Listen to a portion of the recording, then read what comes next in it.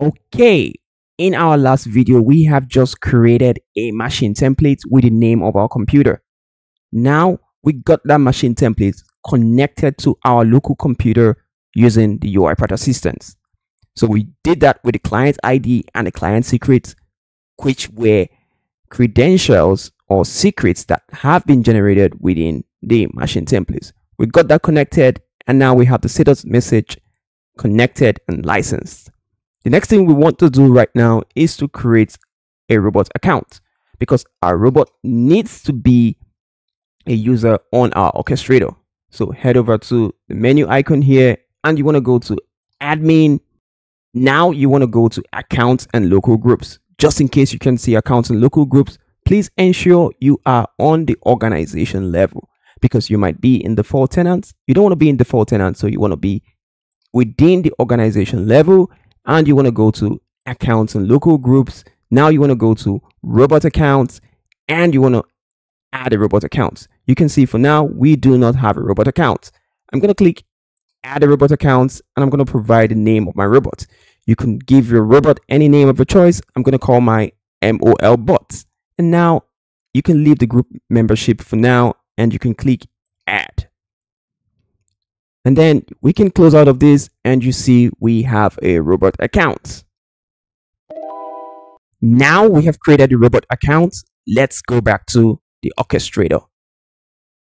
In our orchestrator now, we're going to give the robot account access to the LAN folder, because we have agreed that we are going to be deploying our processes to the LAN folder.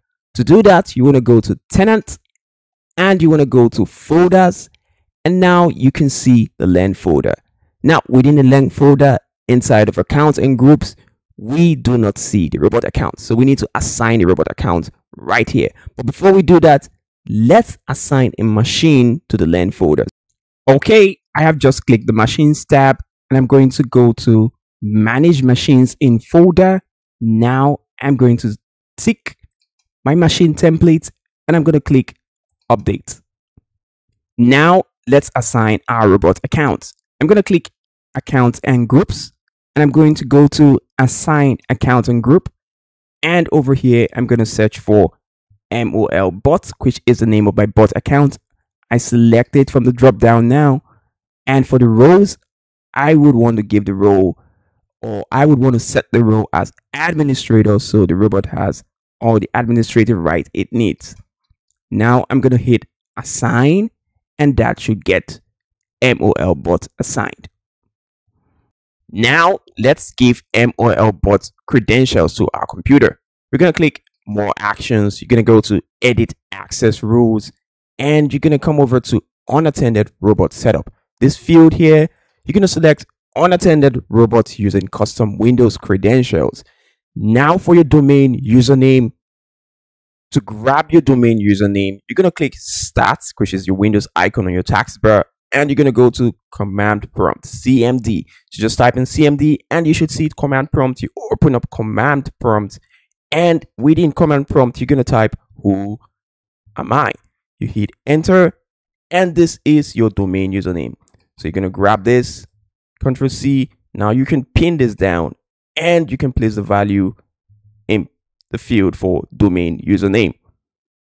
Now, if you come down here, over here in the password field, your password is going to be the password to your computer.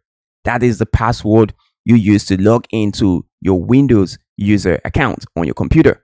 Now, before you provide that password, I want you to click on the Windows icon and head over to account, because I need to show you this.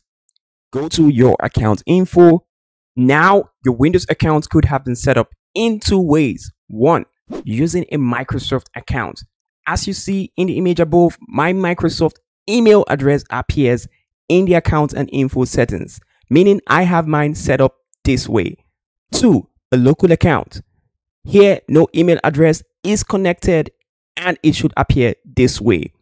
Whatever the case might be, you will need to have a password. I say this because many of us use a PIN to log into our computers instead of a password. For a Microsoft account, your password is the same as the password to the Outlook or Microsoft email address connected to your computer. For a local account, you will need to have a password if you don't have one.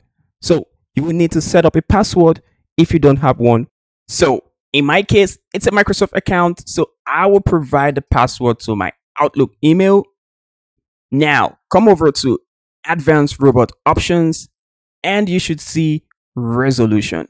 We want to set the bot resolution. We're going to put it on custom for the resolution width and the resolution height on custom. Again, you hit the Windows icon and you type resolution.